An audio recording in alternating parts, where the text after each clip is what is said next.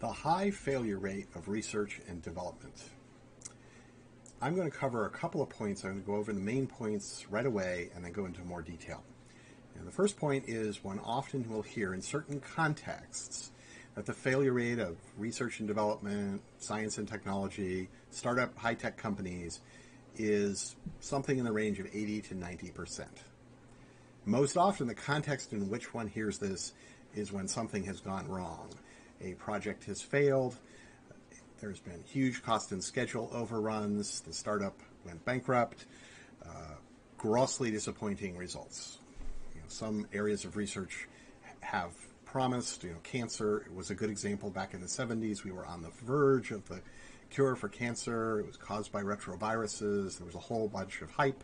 War on cancer results were very disappointing. In fact, the official numbers show death rates for cancer rising until the mid-90s. They've improved somewhat over the last 25 years or so, but it's still obviously very disappointing. This is the context in which one hears about the 80 to 90% failure rate most of the time. And it is to say, well, it's bad luck. That's the way things work. And actually, you should expect that. Send more money.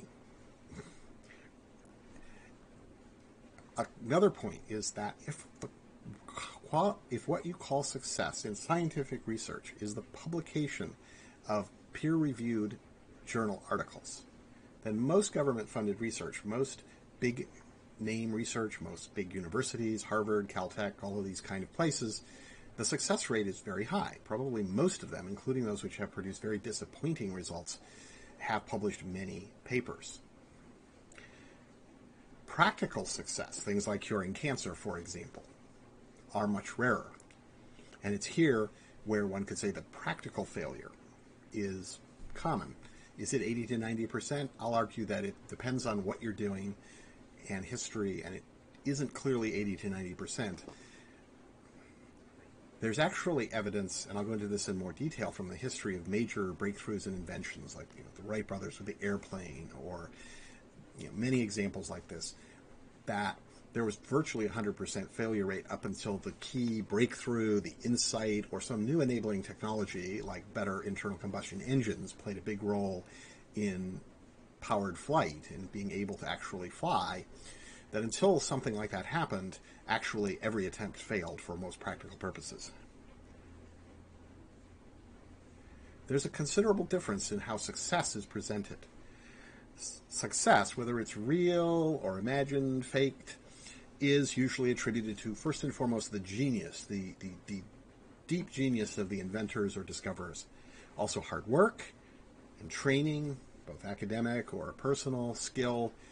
Luck doesn't seem to play much of a role. You can find a few examples of people who've actually said, I was lucky.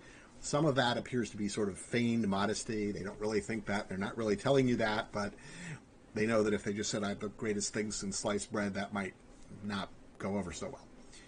Probably some people are being honest that they think luck was a significant factor.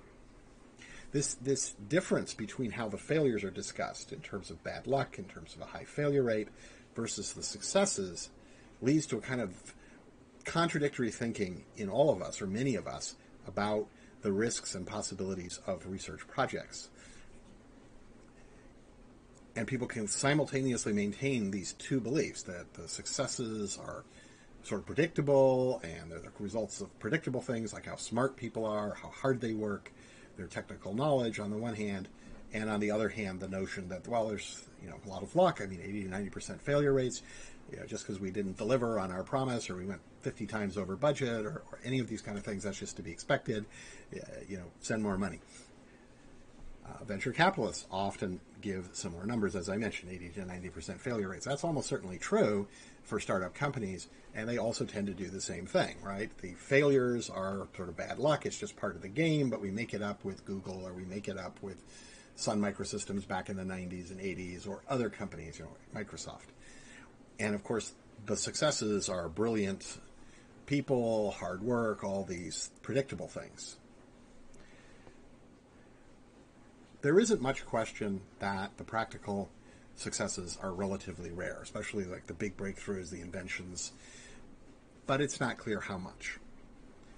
The rates probably vary, so when you're dealing with very sort of difficult problems, then the failure rates may actually be, until that key breakthrough, that insight or new technology or new material was discovered, there's a lot of indications that it's closer to 100%. Just to give a specific example, attempts to develop powered aircraft basically failed until the early 1900s. It's usually attributed to the Wright brothers, the patents and all that kind of stuff. But the reality is human-powered flight was impractical, despite Leonardo da Vinci's famous, drawings. And internal combustion engines, steam engines, just weren't powerful enough to get people airborne.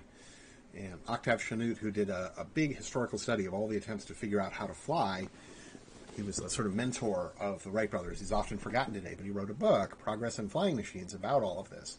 And essentially, he basically cites a couple of cases of what sound like successful gliders. They weren't really powered aircraft. There was a guy in Renaissance Italy that it sounds like actually built a working glider and was able to fly, a couple of miles before it crashed, and I think he broke his leg or something like that. There's a couple of less clear accounts of sort of wizards back in like the Middle Ages who, again, sounds like maybe they built some kind of glider. But actual powered aircraft, whether man-powered or some kind of machine, it may be nobody had ever done it before 1908 or 1903. 1903 is usually when they say the Wright brothers did it.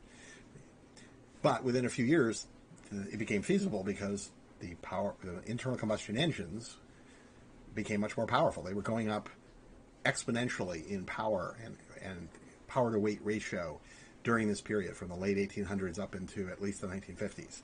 And that made possible a lot of things that we take for granted today, including plane flight. So those are my major points that I want to make. I want to go into a little bit more detail on some of the culture and how we think about this high failure rate, which I touched on. So let me go back to the point of that 80 to 90% failure rate is usually quoted in the context of justifying projects that are disappointing, which are many actually, that have large cost and schedule overruns or are grossly disappointing. What they said they were going to do versus what actually happened are really, really different and disappointing. That happens frequently in research. And when it gets questioned, like when somebody, whether it's graduate students who are disappointed with what happened in their research program or they're getting their Ph.D., something that happened to me, or the general public. Many situations where people are saying, well, wait a minute, you told us this. The scientists or the agencies or entities will flip, and often with some degree of disdain say, well, 80 to 90% of these projects fail. You knew that. And, if you want better results, give us even more money, because then you get more of that 5 or 10% that don't fail, that are big successes. The Manhattan projects, the development of penicillin. These are a couple of World War II era examples of seemingly spectacular successes in research and development. And so once they've quieted everybody down with the 80 to 90%, then they go back to, well, Einstein's so smart, Feynman is so smart, the Wright brothers were so smart. It's really, we're super smart, we went to the right schools, we worked super hard, 80-hour weeks, all this kind of stuff. And so then it becomes predictable, and they focus, again, on these spectacular but rare successes to justify funding and public confidence in some project. Current example, which we hope will work out good, is the Operation Warp Speed, the new vaccines for COVID. But they're tapping into this same history, and if things go really wrong, we'll probably get to hear about how research fails at a high rate. One thing they don't do is say, well, 80 to 90% failure rate is pretty high. Maybe we're funding a lot of unnecessary projects and people. You could reach that conclusion. And when they're touting how smart they are, and I've seen this in actual, I can show you examples of reports and things talking about this. It's like, all the research is really done by this 1% of supermen. And which of course could mean that, well, just get rid of the rest of the 99% and just go with the 1% supermen, and then we won't have an 80 to 90% failure rate. We'll get the same or better bang for the buck out of much less research money. You very rarely will hear that argument. They don't go that way. But you can actually make that argument that the 80 to 90% failure rate is because lots of projects which are very unlikely to succeed keep getting funded, and even historically, but especially with big science and big technology today. But you very rarely hear that argument. Now, what exactly is success? Well, in the modern sort of post-World War II era, where most research is funded, it's very big scale. Most of it is funded by governments like the U.S. government, agencies like the National Institutes of Health and the National Science Foundation, NASA, DoD, the Department of Defense in the U.S. funds a lot of this kind of research. An awful lot is actually funded by the government. Industry tends to fund more applied research, and the government tends to fund more basic, quote, basic research. In this time period, huge amounts of money are spent, and everybody produces what are called peer-reviewed journal articles. Big name journals like the Journal of the American Medical Association or New England Journal of Medicine. There's all sorts of them. There's little tiny ones. So the reality is that this big-time research that's mostly funded by the government, sometimes by big corporations or foundations, but it's mostly the government that pays for it, is published. Even if the results are very disappointing, even if they went way over budget, even if there were all kinds of problems, it is published in peer-reviewed journals. And the peer-reviewed journal article may just say we were unable to do this, or words to that effect. In particle physics, where I got my Ph.D., what they love to do is we have placed an energy limit on, say, supersymmetry or one of these things. And with our current accelerator, we can't find it. And if you just give us more money to build an even bigger accelerator, maybe we'll find it. So they express it as a lower bound on the energy, the mass of the particles they're looking for, supersymmetry, or candidates for dark matter in cosmology / particle physics. There are different kinds of things like this. So you can almost always produce a published peer-reviewed paper, at least if you have a lot of government money and you're at Harvard or Caltech or many other places, and it'll say basically in very, nice words, we couldn't find what we were looking for. Obviously, this is not what we really mean by success. So there's a notion maybe of a practical success, like something really substantial. And it's easiest with inventions, with tools or technologies that benefit us in a very direct way, like a cure for a disease, or penicillin being one of the famous examples of this, or the development of other antibiotics would be an example of this. Indoor plumbing actually had enormous benefits in reducing disease and death in the 20th century. But it tends not to get hyped the way antibiotics do or vaccines do. So practical success seems to be pretty rare. Now, there's certainly spectacular examples of this. There are a number from World War II, the most prominent and influential being the Manhattan Project, which developed the first, as far as we know, atomic power, atomic reactors, uranium bombs, plutonium bombs, seemingly discovered plutonium, hitherto unknown isotope, isolated uranium-235, which is the explosive kind of uranium used in bombs and so on. And that program went on to be very successful for probably another 15 or 20 years into the early 1960s with the development of hydrogen bombs and thermonuclear weapons, which were 1,000 times more destructive than the atomic bombs dropped on Hiroshima and Nagasaki, much more powerful, and they involved an initial discovery, fusion control, sort of controlled fusion power. And then, the rate of progress in these nuclear atomic areas almost plateaued. We haven't seen, anything like the progress people were expecting in the 50s and early 60s in this field. And in fact, fields that kind of grew out of it or sprouted from it, like particle physics, have generally had very disappointing practical successes. And they frequently had huge cost and schedule overruns, like happened with the Large Hadron Collider, happened to me for the project that I worked on as a graduate student. It's happened many other times. And the results have been nothing really spectacular. A lot of these things, just like supersymmetry, that they hypothesized, they haven't been able to find. They keep looking for them. My point is, practical success is indeed rare. And our understanding of what produces that practical success is probably not very good, even among the, quote, experts. So, for example, the people who did the Manhattan projects and so on, and their students and students and so on, it's just kind of plateaued. And there's often an S-curve where you have a period where, with aircraft, for example, where virtually no progress up until the early 1900s, when the internal combustion engines, for example, became much better. And then you see exponential growth for a while, exponential growth, and then it tends to plateau again. And that happened with aircraft. The performance of aircraft went through the roof between 1900 and sort of about 1970, about when we landed on the moon. And then it's been pretty flat. It's very disappointing the last, 40 or 50 years. And that's not uncommon. And it appears in retrospect that something like that happened with nuclear atomic particle physics. It went through this period of very rapid, very practical results. I mean, maybe frightening ones with nuclear weapons, but they really accomplished a lot, and then they kind of plateaued. And that's very common in the history of technology. And when you're in that exponential period where amongst other things, the success rates seem to be higher during that period. And you've got this enabling technology or idea, and then there's sort of logical implications of it, things that just come together. You're a genius. You're working so hard. You're all these things. And then you hit the plateau, or you reach the plateau, and the incremental improvements become extremely expensive or impossible. And that's why it's very difficult to say 80 or 90% failure rate. For example, in the S-curve, you have a 100% failure rate getting up to the S, where it just climbs. During the period of exponential growth, the practical failure rate is considerably lower. And in the last 50 years or so, certain areas of miniaturizing electronics, computers, certain algorithms like video compression have been, a lot of progress has been made in those areas up to right now. They are probably going to plateau at some point, as often happens. So once you start to get into that plateau, the failure rate goes up, the success rate goes down. These fields with these exponential growth, they attract the supposed best and brightest, right? The people with the top scores on standardized tests, the people go to the right schools, all that kind of thing. So it's not a shortage of, quote, smart people. It's not a shortage of hardworking people.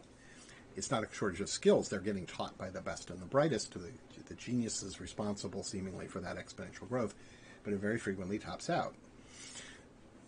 So the failure rate is dependent on where and what situation you're in ways that we don't really fully understand. This reality, which actually is historically demonstrable, there's a lot of evidence of something like this, of this sort of situation. We now know that, the physics community was not able to reproduce the success of the Manhattan Project and its immediate follow-on projects, the hydrogen bomb projects, consistently up to the present day. They largely topped out somewhere in the 60s and 70s. So we don't know the magic formula for a new Manhattan Project or something like Operation Warp Speed that's anywhere near guaranteed to produce results. That's not actually what our past experience in the last 70 years or so has shown us. Actually, it remains very unpredictable. It also means that the failure rates can change consistently across different projects or different periods. So a field where you had a high success rate, a practical success rate, can suddenly go flat and may continue to receive money because of the historical successes long after the failure rates have gone back to perhaps 100% again, right? We're on this plateau, and until we have the next leap forward, the next breakthrough, the next insight, the next new material, we're not going to get anywhere.